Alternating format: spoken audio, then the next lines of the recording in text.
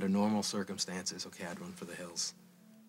But I don't, Katie, she's different, you know? She's so full of life. And right now, it's buried underneath all that grief, and I gotta try to get through to her. You do? Yes. Yes, and if I'm gonna be in it for the long haul, I could do worse than heading up Memorial. What did Katie say when you told her you were staying? She says she knows how I feel about her. That's it? Nothing about her feelings? I mean, she can't make any promises right now. I mean, look, she's not saying no, and she's willing to see where things go, so... A little vague, don't you think? Well, that's how it is with us. You know, we have our good days and our bad days, 3 steps ahead, 2 steps back. Katie needs to feel safe, like she's got someone to lean on. And if I'm here running the hospital, I can do that for her. Fair enough, then do me a favor. Take this thing slow. I mean, Katie's been through a lot. You don't want to scare her off. Trying not to scare her off. You know, if you and Katie wind up getting married, we won't just be brothers, we'll be brothers-in-law, too. Okay, easy. Didn't you just say take things slow? Come on.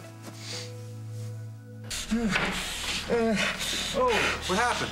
I'm not sure. He's just hyperventilating. Just...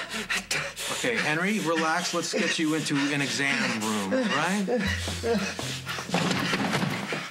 What do I do? You can just wait. All right, hold up.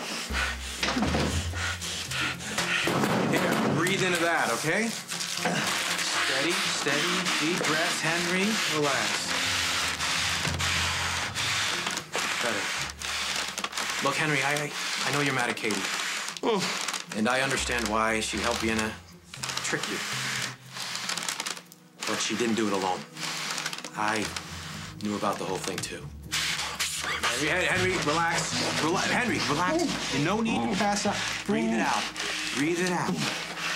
It hurt me to have to lie to you, okay? But Katie, she really believed what she was doing was right. Okay, and her intentions, they were good.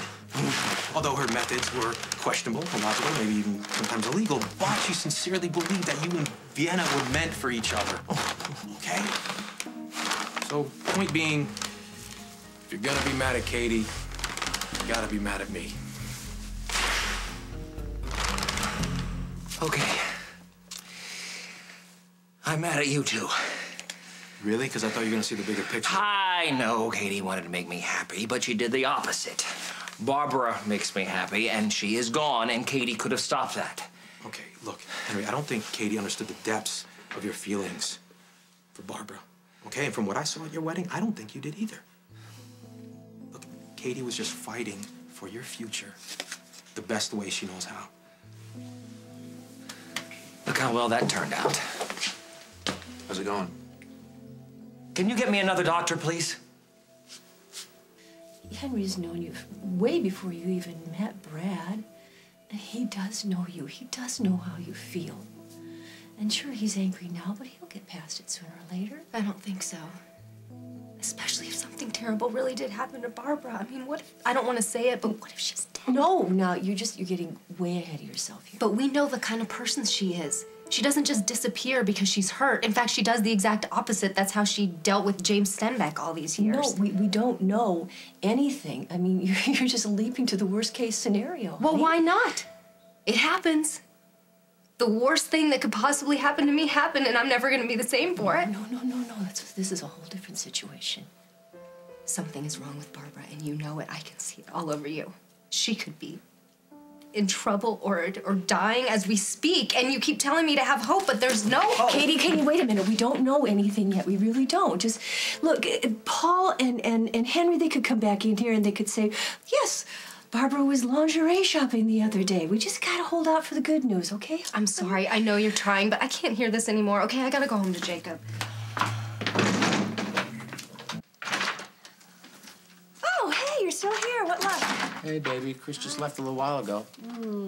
Did you offer him lots of sage brotherly advice? Well, I tried to, but to tell you the truth, Chris did most of the talking. Do you know that he's going to go after Dad's job when Dad retires? Really? I thought he didn't want to be an administrator. Yeah, well, changed his mind. Huh. Well, that's a win-win for Bob, right? I know he's been worried about who was going to replace him, and he's always hinted that he wants Chris to be the one. Yeah, well, he's not taking the job because of Dad. He's taking it because of Katie. Why? Because he's crazy about her? Oh, man, this is just typical Chris Hughes timing. This couldn't be worse. What are you talking about? Oh, well, Katie had a meltdown at the station not but half an hour ago, and she's a complete emotional wreck. She just can't get past the fact that Brad isn't coming back, and I think a serious relationship right now is the last thing she needs. Hey, he knows she's fragile. No. She's grieving, honey. She thinks about Brad constantly. It's so unhealthy for her. Why can't your brother see that? Maybe because he's in love with her? Oh, my God, he said that? Well, not in so many words, but I think that's what he was trying to say. Hey, look. Oh, no. I know what love looks like. He's a goner. No, not, so then this isn't just about Katie. This is Chris's family. We've got to make sure that he doesn't get hurt. He can handle himself. This is not his first relationship. Yeah, and he's done so well in all of the others. And what if Katie's the one? Well, maybe once upon a time, but not now. Really? And when did you get so careful? Look, I know my sister. I know that she can't let go of things easily, and she lost her heart when she buried Brad, and I just don't think she's going to recover enough to fall in love again. I have more faith in her than you do. That's because you're on Chris's side. But listen, honey, I think that Katie and Chris would be great friends, but just as a partner, he's all wrong. Are you insulting my brother? No, I'm not. But you have to admit, his track record in love life is not so great. So he's made some mistakes. Who hasn't? Some mistakes. Come on, Tom. He's with Molly, and then he's with her daughter, then he's with Emily, and then he's with her sister, and he's with her sister again and again and again. And add to that what's to keep him from grabbing his backpack and taking off for points unknown at any given moment. And Katie can't take that right now. She needs to feel safe and secure, and she's not going to get that with Chris. Oh, I get it. You got this all figured out. Well, I'm just watching out for my little katydid. I know what you think you're doing. Has it ever occurred to you that you could be wrong? You do not have permission to treat me. What's the problem? You seem better. He just told me that he was part of Katie and Vienna's whole nefarious plot to keep me away from Barbara. You knew? Well, I was trying to apologize. It's way too late!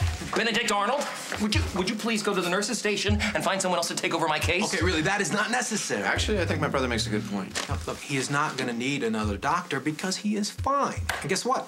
I'm not going to charge you for the brown bag. Isn't that great? Don't do me any favors. Okay, look, you might want to try to calm him down before he hyperventilates again, okay? All right.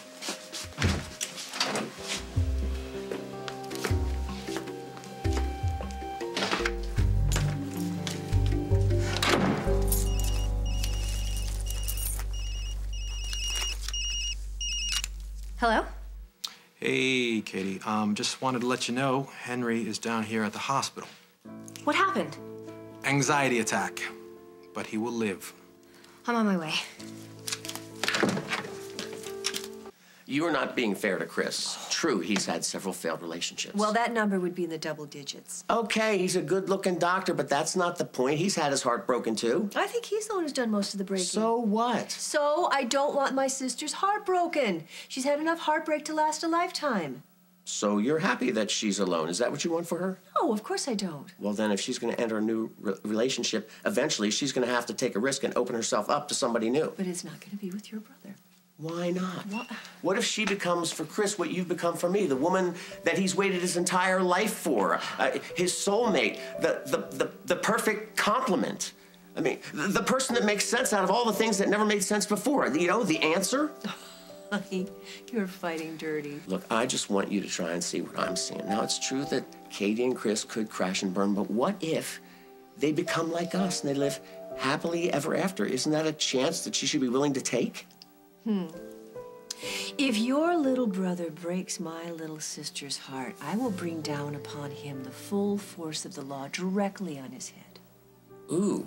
Ooh. On what charge? I don't know. I'll think of something. All right. Well, accounting already has your insurance information on file. Does that mean I'm done? Not yet.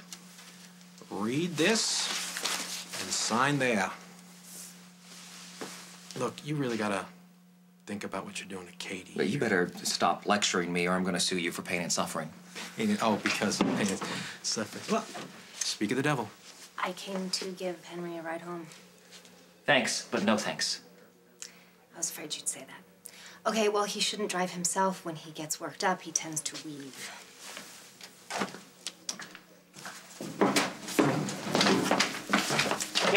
Katie. I know why you did what you did. I wish you hadn't.